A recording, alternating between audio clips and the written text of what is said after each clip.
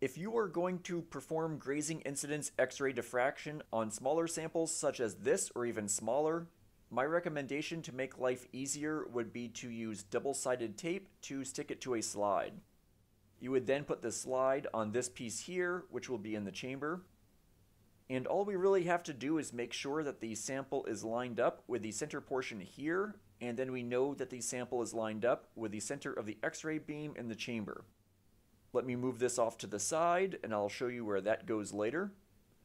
For now, I'm just going to take my slide. I'm going to take some removable double-sided tape.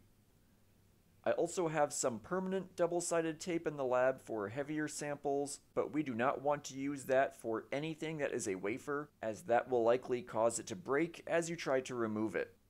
When I'm preparing a piece of tape for my sample, I want to make sure that the tape is smaller than the sample, because this removable double-sided tape does create diffraction peaks if the X-ray beam hits it.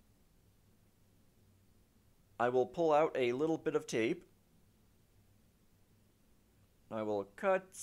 It doesn't have to be a real big piece. The tape does a pretty good job of holding the sample in place. You might just cut off a smallish piece. Place that towards the center of the slide. Take my sample, place it right on top, making sure that I can't see any tape peeking out from beneath the sample. I can then either push down on the sides, or I can either push down with my finger on the center of the sample if that doesn't affect the sample at all.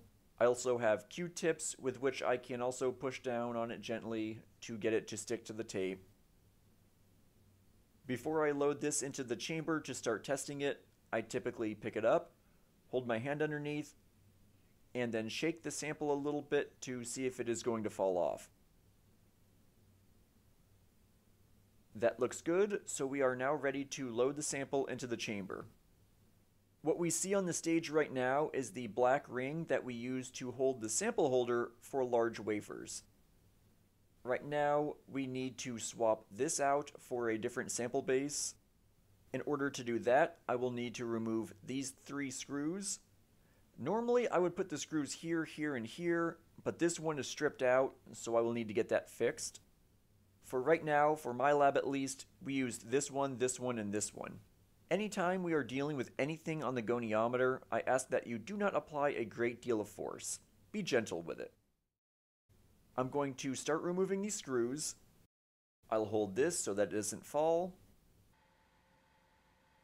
This is the sample holder I want to use. We can see that there is double-sided tape here and here.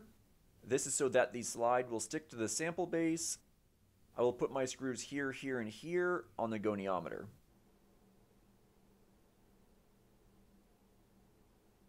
I didn't tighten that first one very tight so that I can rotate it into position.